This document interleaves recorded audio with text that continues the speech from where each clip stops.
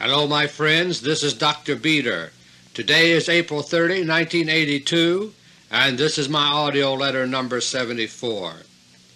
It's now been almost 1 month since war broke out in the South Atlantic. On the surface it seems that it's only a dispute between Argentina and Great Britain over the barren, windswept Falkland Islands and South Georgia Island.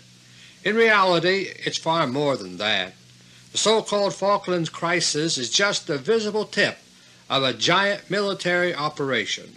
During this month of April 1982, fierce naval battles have taken place, not only in the South Atlantic but also in the South Pacific. Up to now, most of the hostilities have been kept under wraps by wartime censorship on all sides. But as I say these words, the naval war in the Southern Hemisphere is about to come to the surface. Beginning today, April 30, a total naval and air blockade of the Falklands by the Royal Navy has begun. At the same time, a counter-blockade has been declared by Argentina in the same area. To be effective, a blockade must be imposed over a period of time, but the Royal Navy does not have that much time. Winter is coming on in the South Atlantic, and the British supply lines are overextended. Having come this far, Her Majesty's Navy cannot simply drop the blockade and sail away in a few weeks' time without drawing blood from Argentina. As a result, the British will be forced to undertake military operations very soon, no matter how risky they may be. There is also another reason why the Royal Navy now has no choice but to engage the Argentine forces in combat. That reason, my friends, is that the Royal Navy has already suffered losses in secret combat this month. Up to this moment there will be no way to explain away the damage which has been sustained by the British fleet. Only when publicly admitted fighting erupts will the British dare to admit that they have suffered battle losses. To obtain that cover story, the British have no choice but to sail into combat. But in doing so they will be risking even heavier losses on top of those already sustained. In short, my friends, Her Majesty's Navy has sailed into a trap. The events now unfolding in the South Atlantic carry strange, ironic echoes of the past. For weeks now we've been hearing countless commentators referring to the British task force as an armada, quote-unquote. The British of all people ought to be very uneasy with that description. The original Spanish Armada 400 years ago was renowned as a seemingly invincible fighting force, but it came to grief in a naval disaster so complete that it changed the course of history, and it was none other than the English Navy that destroyed the Spanish Armada. The original Spanish Armada put to sea in 1588 during the reign of England's Queen Elizabeth I. The Armada was an invasion fleet carrying thousands of crack fighting men to invade England. They were met by the daring sea dogs of Sir Francis Drake. Drake and his small fast ships turned the tables on the Spanish Armada by changing the rules of battle. The English fleet was equipped with new, longer-range guns and it stayed upwind and out of reach. From there the English pounded, smashed, and shattered the big ships of the mighty Armada. When it was all over, barely half the Spanish fleet was left to limp back to port. Drake's defeat of the Spanish Armada was a shock to the world. It opened the door for England under Queen Elizabeth I to start its expansion into a truly global empire. Today, 400 years later, history seems to have come full circle. Queen Elizabeth II is witnessing the dismantling of the world empire whose heyday began under Queen Elizabeth I, and now the cultures of England and of Spain are once again in confrontation. Once again a so-called armada is preparing for invasion, but this time the armada is British, not Spanish. 400 years ago Sir Francis Drake was the hero of the day. Today the ghost of Francis Drake is once again on the scene. The South Atlantic War Zone is at the eastern end of the Drake Passage around the southern tip of South America. The defeat of the Spanish Armada 4 centuries ago broke the back of Spain's naval supremacy, and now the defeat of the new British Armada may well break the back of what remains of the once glorious Royal Navy. My 3 special topics for this AUDIO letter are: Topic number 1, the military secret of South Georgia Island; Topic number 2, the secret naval war of the Southern Hemisphere; and Topic number 3, the Rockefeller fear campaign against nuclear war. Topic number 1. When the Falkland Islands crisis began early this month, it looked at first like a tempest in a teapot. For a century and a half, since 1833, the islands have been controlled by Great Britain.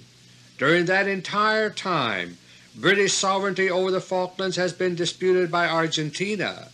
There have been countless threats by Argentina to seize the islands, which it calls the Malvinas, but the threats have always come to nothing in the past, and Britain has never even gotten very worried about them. The islands are 4 times as distant from Argentina as Cuba is from the United States, and they are not much of a prize. After 150 years of occupancy, the Falklands are home to fewer than 2,000 British settlers and a lot of sheep. In short, the remote Falkland Islands hardly look like something to fight over, and yet here we are, watching another crisis take place. We are watching as war erupts between Great Britain and Argentina. The Thatcher government is acting as if it has forgotten all about its usual preoccupation with the Soviet threat at NATO's doorstep. Instead, Britain is throwing almost everything it's got at Argentina: aircraft carriers, cruisers, destroyers, submarines, assault ships, you name it. Luxury cruise ships have even been commissioned and turned into troop carriers overnight. Wave after wave of additional assault troops have been activated and sent to join the fleet even after it sailed. Ships and submarines have been pulled off station from normal NATO duty and sent to reinforce the task force. The initial 40-ship force has grown steadily over the past several weeks into an armada numbering over 70. Over 2/3 of the entire Royal Navy has already been deployed to the South Atlantic off Argentina. Watching all this, a lot of people are asking, what's this fight really all about? The most popular answer suggested in the major media is oil. Vast deposits of oil are known to exist under the continental shelf between Argentina and the Falklands, but that has been known for nearly 10 years. In no way does it explain the timing of the sudden military offensive by Argentina this month, and oil explains even less about the Argentine seizure of South Georgia Island. South Georgia Island is 800 miles east of the Falklands, with no known oil deposits anywhere near it, and compared to South Georgia, the Falklands are an island paradise. South Georgia Island is covered with rugged mountains, treacherous valleys, glaciers, and semi-permanent snow. Most of it is uninhabitable. On top of all that, Argentina has absolutely no legal or historical claim to South Georgia Island. In that respect, it stands in sharp contrast to the Falklands. In the early 1830s, the Falklands were occupied for a while by Argentine colonists. In 1833, the British expelled them and took over the island. For that and other historical reasons, Argentina argues that the Falklands really belong to Argentina, not Britain. But no such argument is possible for South Georgia Island. It has always been controlled by Britain, never by Argentina or Spain. The Argentine seizure of South Georgia Island looks even more unreasonable from a military point of view. Argentina's leaders are military men, and they think in military terms. They were well aware ahead of time that far-off South Georgia Island could not possibly be held for long. By seizing it, they were setting themselves up to absorb a military defeat as the island was retaken by Britain. So the question is, Why did Argentina's military junta bother with the seemingly worthless South Georgia island at all? My friends, the answers to all these questions are military, not political or economic. South Georgia Island possesses an enormous military secret. It's a giant underground installation buried under the mountains at the northwest end of the island. The real reason for the so-called Falkland crisis is this secret installation, together with two other similar installations which I will describe shortly. The secret military complexes have been in existence for many years. They are not new. What is new is the accelerated nuclear war timetable of the American Bolshevik war planners here in Washington. For the past 2 months I've been reporting the details of this new war plan to you as quickly as I can obtain and verify them. The plan calls for Nuclear War I to erupt by September of this year, 1982. It is this fast approaching nuclear war threat that caused the so-called Falklands crisis to erupt now. What is going on now is a coordinated effort to spoil part of the Bolshevik grand strategy for the coming nuclear war. The mutual enemies of the American Bolsheviks here, namely the Rockefeller cartel and Russia's new rulers in the Kremlin, are behind the present crisis. They are trying to ruin Phase 3 of the Project Z war plan which I revealed last month. That phase is to be world domination by the American Bolsheviks after both Russia and the United States have been destroyed in Nuclear War I.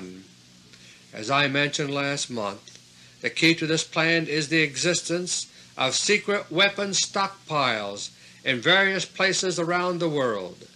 The American Bolshevik military planners here in America are working with other Bolshevik agents in key military positions of other countries to set off war.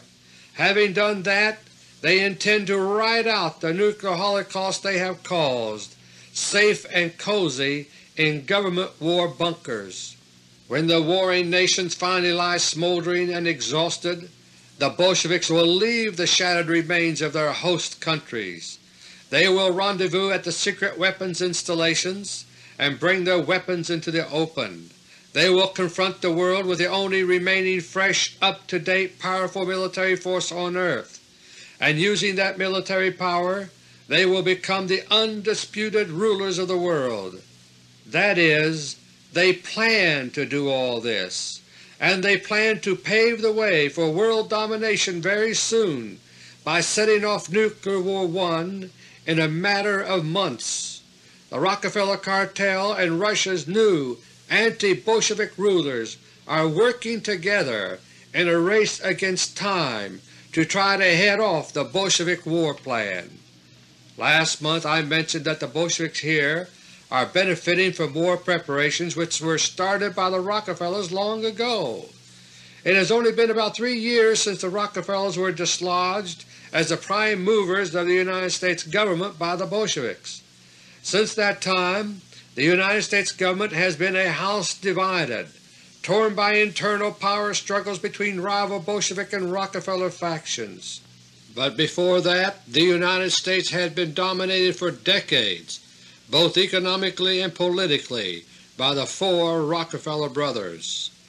In 1961 the brothers launched a new long-range plan for world domination.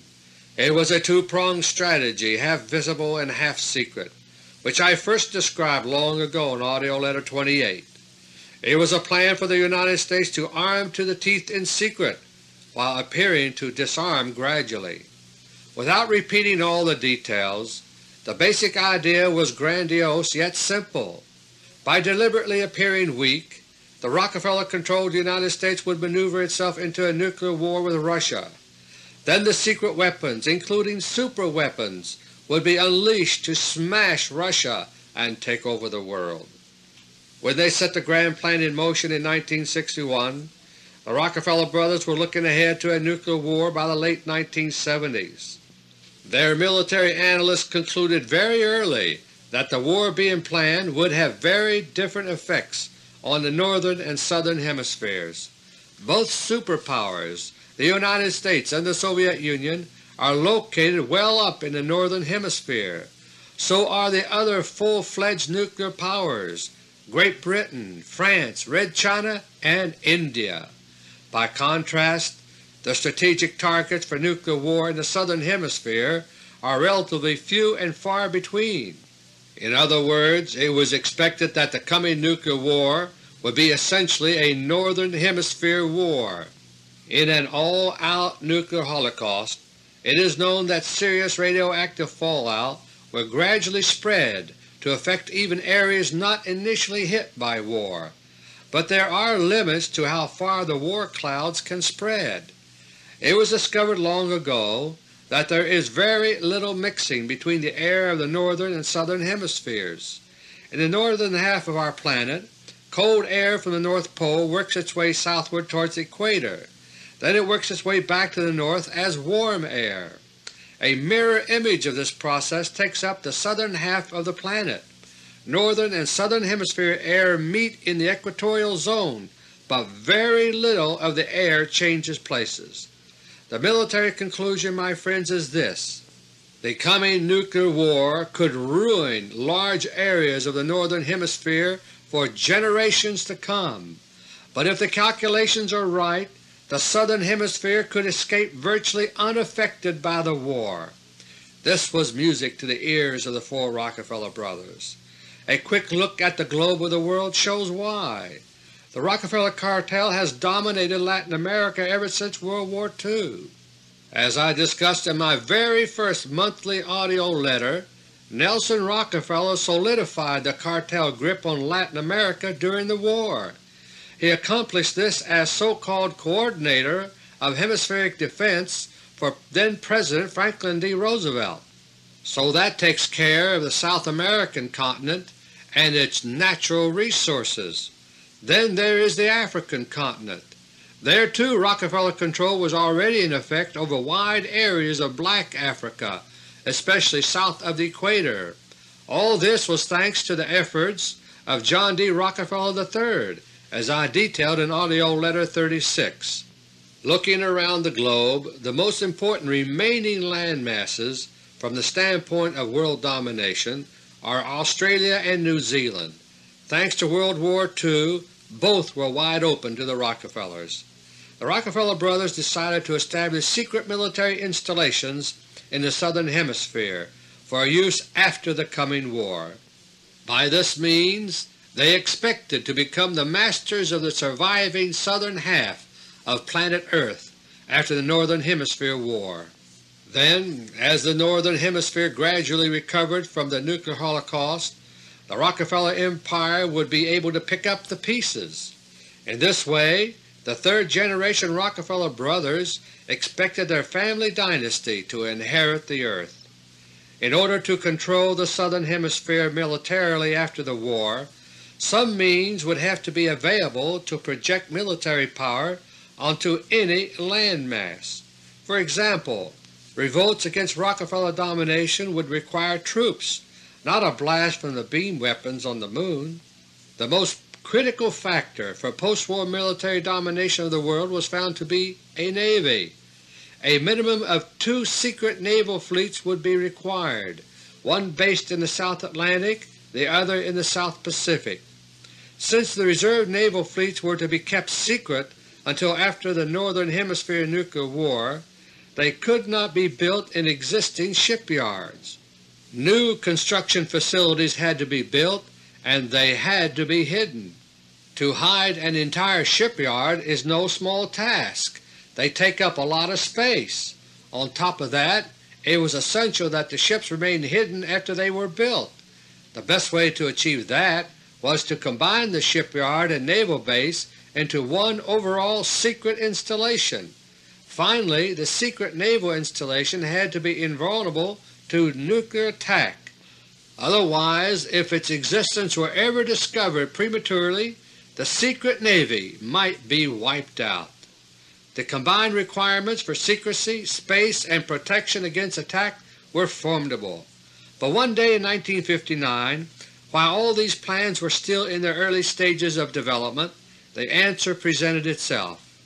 During a so-called banking trip to Sweden, David Rockefeller was given a tour of a unique hidden naval port. The port is hollowed out from solid granite cliffs which come right down to the water. The entrance to the port is a gigantic hole in the side of the cliff which can be sealed off with enormous steel doors. Inside this big doorway on the water, a huge cavity has been hollowed out to accommodate ships. The Rockefeller brothers and their military advisors decided that a bigger, more secret, better protected version of the Swedish hidden port was just what they wanted. A survey of candidate sites was then initiated. The site survey covered coastal areas throughout the Southern Hemisphere. Many areas were rejected very quickly because the topography was wrong. Other areas were rejected because they were too close to the equator. Still others had to be ruled out because there were too many people living nearby, making the desired level of secrecy impossible. Finally, it was essential that the sites chosen for the secret naval installations be totally secure politically. At last the sites for the secret naval installations were selected. In the South Pacific, extreme southern New Zealand was selected. This is what I was alluding to in AUDIO LETTER 71 3 months ago, when I called attention to New Zealand's extreme importance in the coming war. In order to obtain the necessary space, the secret New Zealand naval installation had to be divided up into 2 sites located close together. One is at the extreme southwest tip of South Island, where the mountain range known as the Southern Alps comes down virtually to the water's edge. The other part of the installation is built into the northwest tip of Stewart Island, which is off the tip of South Island. The Stewart Island facility is hollowed out within a rise known as Mount Anglem. The New Zealand location met all the requirements. Ever since World War II, the government of New Zealand has been tied even closer to the United States than to Great Britain. The location is far from the equator, and the installations are buried deep under mountains, protected from nuclear attack. They are also too deep to be reached by particle beam attacks, and the New Zealand site is well situated to command the entire South Pacific. In the South Atlantic, an even more perfect site was found. That site, my friends, is South Georgia Island. It is located perfectly for naval domination of the entire South Atlantic. The tall, rugged mountains provided a perfect location for the secret installation at the northwest tip of the 100-mile-long island.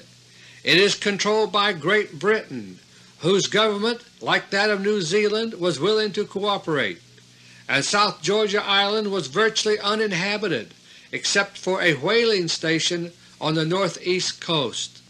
The whaling station was some 50 miles away from the secret new installation which was being built, but Britain took no chances. In 1965 the whaling station was closed down. Since that time there have been no inhabitants on South Georgia Island except for a few dozen alleged Antarctic scientists. Construction of the secret naval facilities, 2 in New Zealand, 1 on South Georgia Island, began in the early 1960s. The techniques were adapted from those used previously to build other large underground facilities, such as the NORAD installation inside Cheyenne Mountain, Colorado. However, these techniques were adapted in radically new ways to achieve construction access directly from the sea instead of overland. In this way, the sheltering mountain was left undisturbed in appearance both during and after construction. The cuts in the mountainside which were necessary to let ships in and out were kept as small as possible and were well camouflaged. Like the Swedish hidden naval port arrangement, the entrances to the secret installations can be sealed up. When sealed, the entrance is virtually impossible to detect unless you know exactly where it is. and unlike most large construction projects, there are no tailings or piles of leftover rock lying around to attract attention. The man-made caverns which house the secret naval installations are enormous, but all of the rock and debris was disposed of at sea. Once the secret naval facilities were built, they had to be outfitted for ship construction and dockside storage. The fake disarmament of the United States during the 1960s contributed greatly to this task. From 1961 to 1968, one man played a pivotal role in this elaborate Rockefeller scheme. He was then Secretary of Defense Robert McNamara. All through the 60s, McNamara presided over the public paring back of America's visible military power. This included the closing down and dismantling of entire shipyards. What we were not told was where all that shipyard equipment went afterwards. Where it went, my friends, was to the new secret installations which were being outfitted in New Zealand and South Georgia Island. The secret naval installations have been used as duplication facilities to reproduce certain ships and submarines designed and built here in the United States. As Defense Secretary Caspar Weinberger told Congress recently, it is cheaper to build 2 ships at a time. That is especially true if the second ship is an exact duplicate of the first. This has become even more true in recent years through the use of computerized manufacturing techniques. The secret naval fleets which have been built at the secret installations are made up of duplicates, exact duplicates of certain other ships and submarines. They are all nuclear powered, nuclear subs, nuclear cruisers, nuclear destroyers, and yes, nuclear aircraft carriers, 3 of them. A secret twin was built for the USS Nimitz, for the USS Eisenhower, and for the newly launched USS Carl Vinson. All have been financed through the gigantic cost overruns, so-called, that we constantly hear about in the Defense Department, and all 3 carriers have been provided with a full complement of aircraft whose manufacture was financed the same way. The ships of the secret American Bolshevik naval fleets are all duplicates of other nuclear-powered vessels. Even so, the secret naval ships possess one key difference. Last month I revealed that the so-called stealth program has succeeded in developing a kind of electromagnetic invisibility shield. This technique makes an object invisible from a distance by distorting light waves in its vicinity. A whole new fleet of Phantom warplanes are now going into crash production that use this principle. And my friends, all of the secret American Bolshevik Navy ships have already been outfitted with similar stealth field equipment. The stealth principle is actually easier to apply to ships than to airplanes, because there is more room for the powerful equipment that generates the field. After Nuclear War I, the secret stealth navy of the American Bolsheviks would be light years ahead of any other navy left on earth. It would be perfect for the intended role of world domination.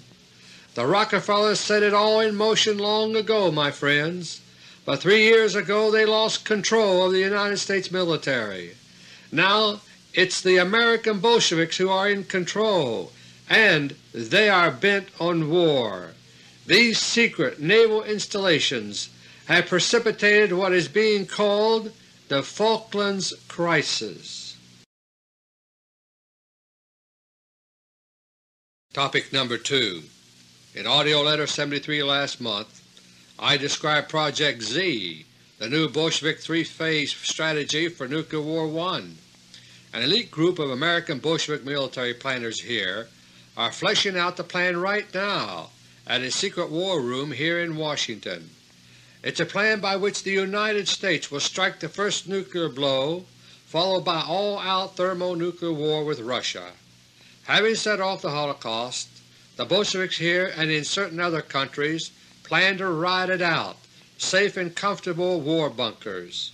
Finally, after Nuclear War I fizzles out in stalemate, they plan to leave behind the ashes of the United States and her allies.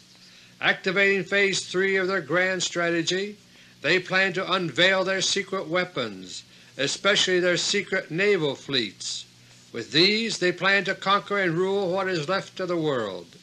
The United States as we know it will be dead and gone. But in the eyes of the Bolsheviks themselves, this outcome will constitute victory. Up to now, the nuclear war timetable which I first revealed 2 months ago is still on track. They are still shooting for a nuclear war to begin by September of this year, 1982. Time is fast running out. The Bolsheviks here are sprinting as fast as they can toward war. But, my friends, the Bolsheviks are not the only runners in this race. They have two deadly enemies, both of whom are equally determined to trip up the Bolsheviks. One enemy of the Bolsheviks here is the Rockefeller cartel. The other enemy is the new anti-Bolshevik ruling clique in Russia. And now these two mutual enemies of the Bolsheviks are pooling their efforts in certain ways.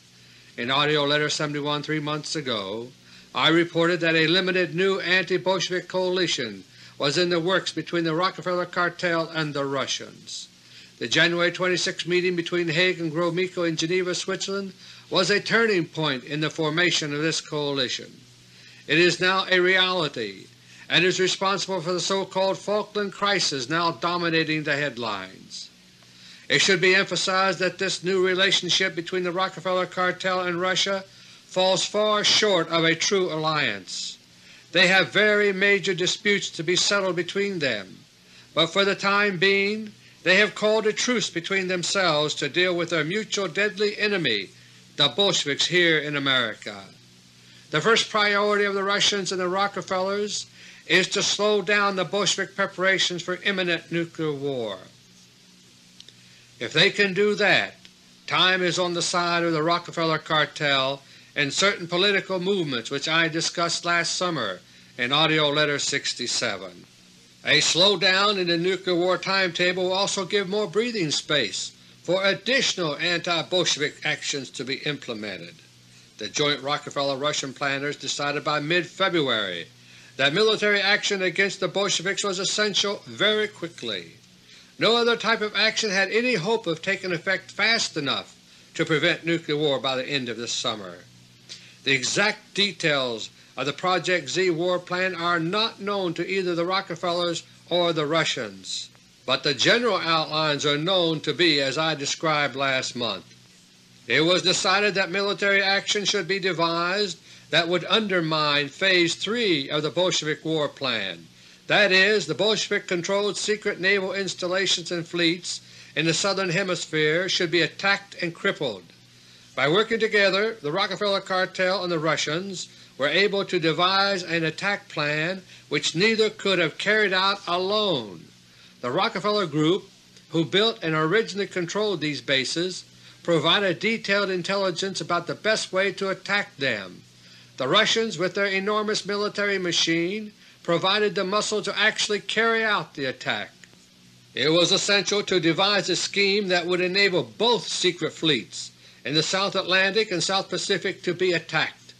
Survival intact of either fleet would leave the Bolshevik war plan still workable. Military analysts concluded very quickly that a direct assault on the New Zealand facilities was out of the question. There was no combination of commandos, frogmen, or other military force which could possibly keep an attack secret from the outside world. Any attack on the New Zealand bases would set off the very war which the Rockefellers and Russians want to prevent. But the situation in the South Atlantic was a different matter. In a way, the greatest asset of South Georgia Island was also its Achilles heel. The extreme isolation which protected the secrecy of the South Georgia base also made a covert military assault feasible. The key lay with Argentina and her long-standing claims to the Falkland Islands.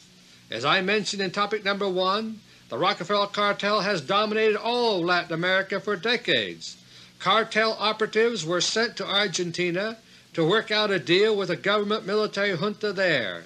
The historic dispute over the Falkland Islands was to be used to provide a ruse, a military cover, to enable the South Georgia base to be attacked. The Argentine generals were not told everything about the situation by any means, but they were told enough to make clear what they were to do. As an inducement to cooperate, the Argentine leaders were promised handsome rewards. They were guaranteed that after the shooting was over, the Falkland Islands would remain in Argentine hands. This guarantee included the promise of covert military assistance as needed against the Royal Navy, and to bolster the troubled Argentine economy, it was promised that the Rockefeller cartel will help develop the immense offshore oil reserves. With these combined promises of military glory and financial rewards, the Argentine military junta agreed to the plan. On March 19, Argentina carried out Act 1 in the Joint Attack Plan. A group of Argentine scrap metal merchants, of all things, landed at the abandoned old whaling station on South Georgia Island. Supposedly they were there to dismantle the old buildings and cart them off to sell. While they were at it, they also raised the Argentine flag over the work site. The British, always nervous about South Georgia Island, promptly reacted as expected. The British Antarctic Survey ship Endurance put 22 Marines ashore.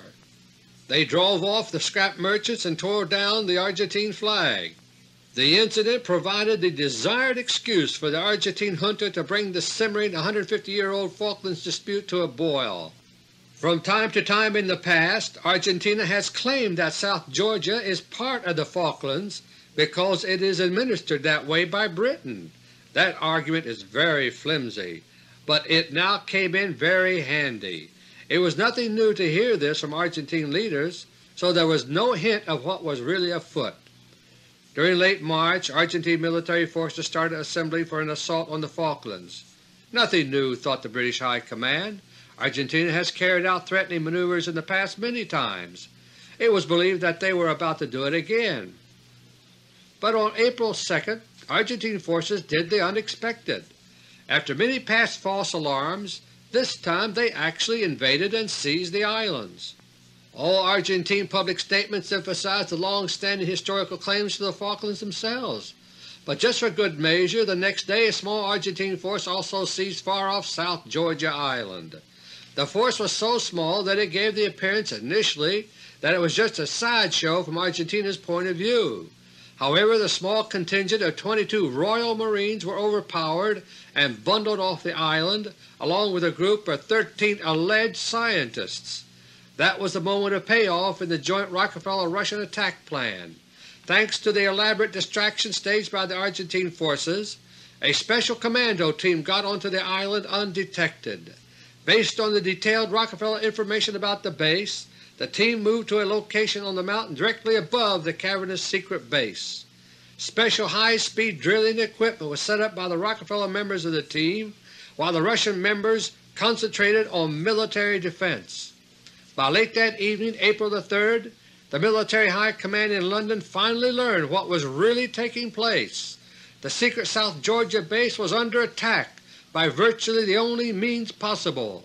The joint Rockefeller-Russian team were drilling a shaft down through the mountain toward the hollowed-out cavern inside.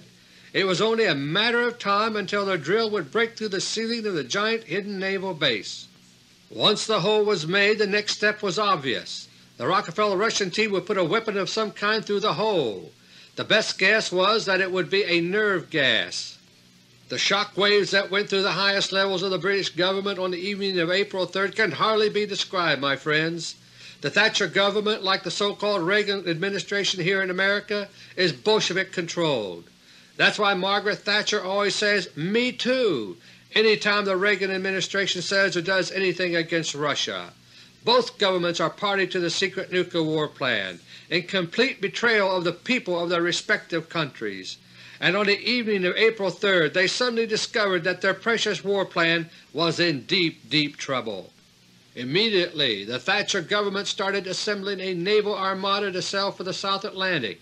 Haste was the order of the day. The drilling on South Georgia Island was proceeding around the clock. The best estimates were that the drilling would break through into the roof of the naval base in about 3 weeks, on or about April 24th. If help did not reach South Georgia by then, the secret installation might be doomed. The forces stationed at the installation itself were unable to defend themselves under the circumstances. Their mighty naval ships were ships in a bottle. They did not dare open the bottle to sail out to fight because the Russian commandos were armed with tactical and nuclear weapons. To open the blast-proof entrance doors would be suicide. On April 5, just 2 days after South Georgia Island was seized, some 40 naval ships began moving out of British ports. The same day Lord Carrigan was sacked as Foreign Minister. He was forced to resign, my friends, because he had assisted the Rockefeller attack plan by downplaying the Argentine attack preparations. That same day, April 5, New Zealand, the home of the other secret naval fleet, broke diplomatic relations with Argentina. The 2 hidden New Zealand facilities had been placed on red alert. As a precautionary measure, all submarines at the twin base were ordered to sea. Several surface ships were already at sea, undergoing sea trials, but that still left 7 major ships inside the hidden twin naval base, including one of the nuclear aircraft carriers I mentioned earlier. On that busy day of April 5, Argentina's Foreign Minister Costa Mendez was at the United Nations in New York. He was alarmed by the deployment of such a large part of the Royal Navy. Costa Mendez hurried here to Washington to seek reassurances from certain officials. He got them. For the next 2 weeks or so, the news was filled with stories about the allegedly slow movement of the British fleet while negotiations went on. That, my friends, was only a cover story. The Royal Navy was actually joining up and moving as rapidly as possible toward South Georgia Island. If the task force arrived in time to save the secret base, a major battle was likely. The official stories about slow movement of the British Armada were intended to give a cushion of time for that battle. If need be, the fleet would have several days to retake South Georgia Island. Then it could move on to arrive near the Falklands on the announced schedule. In this way the crucial importance of South Georgia Island would be hidden and the big secret preserved. It was initially expected that advanced elements of the British fleet would reach the vicinity of South Georgia Island within 2 weeks. That would have been soon enough to attack the joint Rockefeller-Russian commando team and stop the drilling before it was completed. But Russian cosmospheres and submarines made a shambles of the plan. Key advance elements of the South Georgia attack contingent left Ascension Island early April 14, 2 days before it was announced officially. Shortly after they did so, they ran into trouble. Russian cosmospheres and attack submarines closed in on a single ship, which was critical to the planned counter-assault on South Georgia Island. The cosmospheres bombarded the bridge and combat information center of the ship with neutron radiation. In moments the ship was without any command, its communications and radar silenced. Then a Russian sub closed in and quickly finished off this key British ship with torpedoes. It broke apart with secondary explosions and sank rapidly. So far as is known, there were no survivors. This unexpected shock in the mid-Atlantic produced 2 results, both important. First, it caused a slowdown in the race toward the South Atlantic by the British Armada. The task force had to be regrouped into a configuration better suited for an en route defense, but that cost valuable time. Public announcements from London about the progress of the fleet reflected this slowdown. The timetable for arrival on battle stations near the Falklands started stretching out longer and longer. All this bought extra time for the Joint Commando Team on South Georgia Island. The drilling continued. The other result of the sinking was equally important. Word was flashed to the South Pacific Stealth Navy to prepare for possible action. It was obvious that the Russian Navy was getting involved in the Atlantic, which meant that the Royal Navy could be in big trouble. During the dead of night, early April 15, the 7 stealth ships put to sea from their twin secret bases in southern New Zealand. They deployed to a secret operational headquarters area in the Antipodes Islands, 450 miles southeast of New Zealand. Their electromagnetic shields were operating to provide protection from attack. These shields make it impossible to communicate with the outside world or even to see it, as I explained last month. But once they arrived at the Antipodes, the stealth ships hooked up to buoys equipped with shielded communication cables to the island headquarters. The Antipodes headquarters in turn was in constant touch with South Georgia base by way of a transoceanic cable around the tip of South America. The deployment of the available ships of the South Pacific Stealth Fleet was exactly what the joint Rockefeller-Russian planners had hoped for. The ships had been flushed out from their essentially invulnerable hiding place in New Zealand. The British ship's sinking of April 14 was also followed by other events. On April 15, the Argentine Navy started moving out of port. The same day Alexander Haig arrived again in Buenos Aires. Supposedly he was there as a diplomat, but in reality he was there as a general dealing with generals. Haig is the top governmental operative of the Rockefeller cartel, as I have revealed in the past. He was making sure that the Argentines did not get cold feet and back down at that critical moment. 4 days later, April 19, Haig left for Washington. As he boarded his plane, Haig somberly told reporters, "Time is running out." And so it was, my friends, for the secret South Georgia base. The very next day, April 20, the drill broke through into the hollowed-out cavern of the naval base. Bolshevik military analysts in London had not expected that it could be completed until at least the following weekend. The British fleet was still out of range. The weapon which the commando team inserted down through the long hole was a small, compact Russian neutron bomb. When it was detonated inside the confines of the huge artificial cave, the effects were devastating. The intense radiation instantly killed everyone inside the base.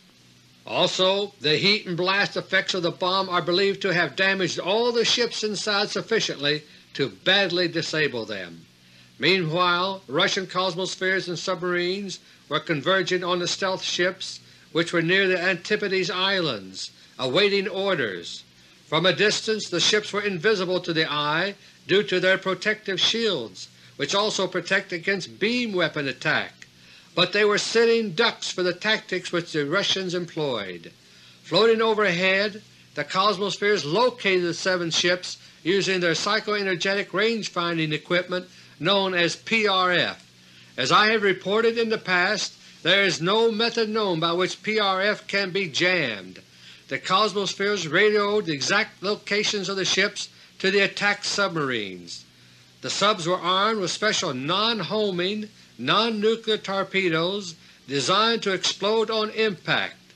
More sophisticated torpedoes would have been thrown off course or detonated prematurely by the protective shield of each ship, but these simple torpedoes just cruised right through each invisibility field to strike the ship and explode. Within 15 minutes after the attack began, all 7 Bolshevik stealth ships were on their way to the bottom, and with them went their Bolshevik commanders and mercenary crews, collected from around the world. The South Pacific action took place just after sunset local time. The time here in Washington was around 2 p.m. April 23. That evening Secretary of State Haig was seen briefly in public with the new British Foreign Minister Francis Pym. Pym was wearing the artificial pseudo-smile which diplomats are taught always to display in public, but not Haig. Haig was grinning from ear to ear, and no wonder. The joint Rockefeller-Russian military operation had been a brilliant success. The secret Bolshevik South Atlantic Fleet had been virtually wiped out, bottled up inside South Georgia Island, and the South Pacific Fleet, while not totally wiped out, had been badly crippled. By working together, the Rockefeller cartel and the Russians had won the secret naval war of the Southern Hemisphere. Topic number 3. As I say these words, news reports give the impression that war is about to erupt in the South Atlantic, but the real war in the Southern Hemisphere is already over. What we are watching now is the beginning of its bloody aftermath. That aftermath is the battle for the Falkland Islands.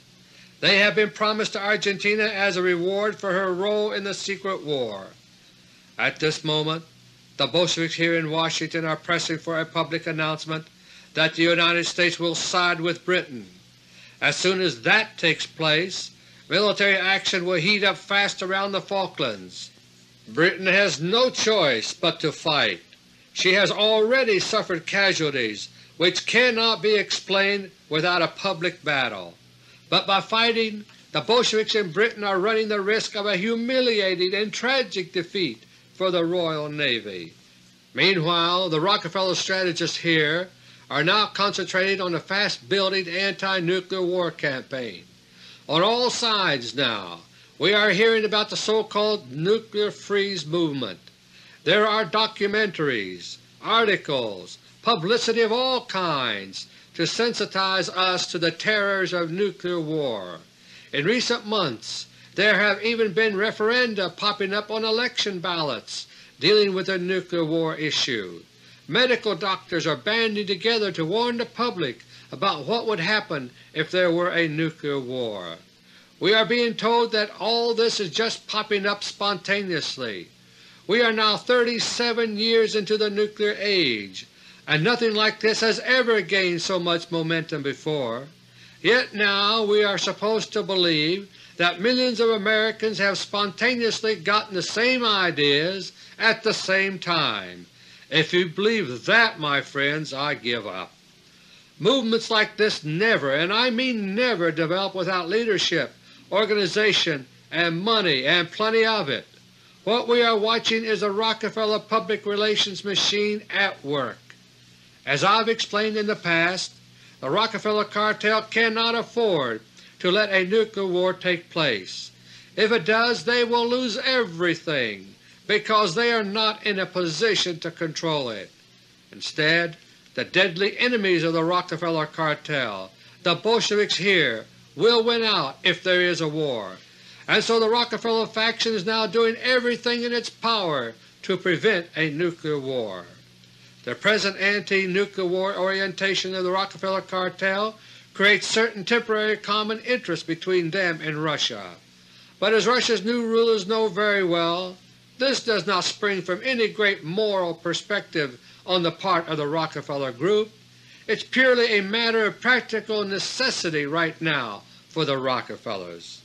The Russians regard the United States as a house divided, and they are exploiting that division by working in careful ways with the Rockefellers. Their first priority is to rid the world of the deadly Bolshevik menace of all-out, even suicidal nuclear war. But once that is done, they know that there will be a day of reckoning with the Rockefeller cartel someday. The Rockefeller Group is working toward a definite objective with their new anti-nuclear war propaganda. That objective is renewed power, and power that moves them closer to their old dream of world government. The Bolsheviks here have unwittingly provided fertile ground for the powerful new Rockefeller anti-war campaign. Under Bolshevik control, the so-called Reagan administration has become so hawkish that it's scaring people. The Rockefeller anti-war campaign is designed to capitalize on that latent fear as a tool of power. These days the smell of war is in the air. The Falklands crisis is helping to make that more intense. The Rockefeller propaganda machine is now paving the way for the argument that surrender of sovereignty is the only way to avoid war. A new super-United Nations of sorts is now in the works to fill the bill. It will have teeth. As presently envisioned, the new organization will be based in Geneva, Switzerland. The working name, though this may be changed, is the World Non-Proliferation Council. The plan is to bring it into being as the outgrowth of nuclear non-proliferation treaties, but its true purpose will be to use fear, the fear of war, to control us all. Now it's time for my last-minute summary. In this audio letter I have reported on the reasons behind the so-called Falkland Islands crisis. The crisis erupted because of secret Bolshevik-controlled naval installations in the Southern Hemisphere. These have been attacked by joint action of the Rockefeller cartel and the Russians in an attempt to slow down the nuclear war timetable. The attacks were successful, but the results remain to be seen. One result, though, is that the Royal Navy has now been drawn into a trap. Britain's Waterloo at sea may well be at hand. My friends, two factions are struggling for control over our United States, the Rockefeller cartel and the Bolsheviks. They differ in style, but both seek to control us through fear.